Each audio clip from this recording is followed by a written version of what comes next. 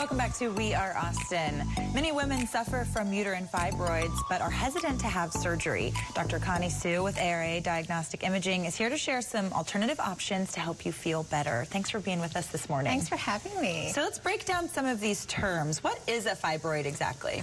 So a fibroid is a growth from the muscle cells in the uterus. And actually fibroids are not cancer. Okay. And they're benign growths. Okay.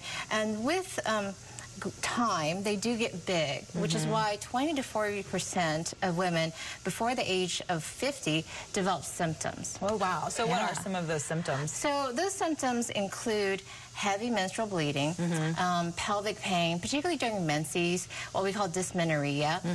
They can also cause bulk symptoms of the pelvis feeling full and bloated.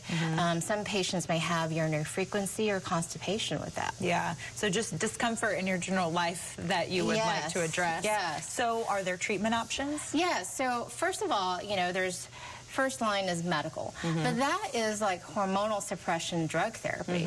The other options are surgical, which include myomectomy and hysterectomy. And then also there's non-surgical, which is uterine fibroid embolization. And so that's what we're looking at right here, right? Exactly. So what is that? So, you know, that is basically a minimally invasive procedure where there's a board-certified interventional radiology doctor that goes in with a small little nick through the wrist or the groin, navigates into the artery, and goes into the uterus.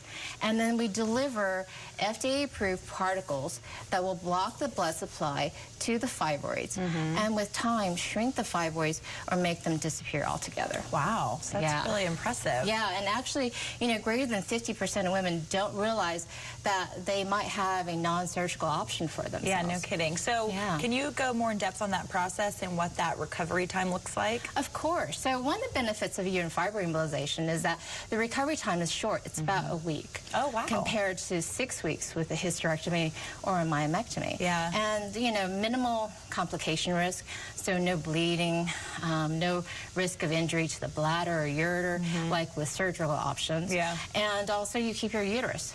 So, in fact, research has shown that, you know, majority of women that chose a non-surgical option actually have improved sexual function and actually higher quality of life. Wow, so it's a really good option for a lot of people across the board, it sounds like. It is. What are some other important things to know if you're thinking about this? So know that this is a procedure that has been around for greater than 20 years. Oh, okay. And it's a proven, safe, effective treatment for fibroids. And it's just that most women don't realize that that's a potential option. Yeah. And the success rate is 88 to 92%. Oh, so some really high numbers. Yeah, so if you have like heavy menstrual bleeding that's causing anemia, then, you know, greater than 90% of these women will have improvement in their symptoms by 3 months. Wow. And then greater than 70% when we're talking about bulk symptoms like urinary frequency, fullness, bloating, things like that. It's so good to hear it really can change your quality of life. It can, and that's kind of why we're here. Yeah, so if someone's looking to learn more or wants to have a conversation about those options, what's the best way to do that? So the best way is to reach out to the interventional clinic.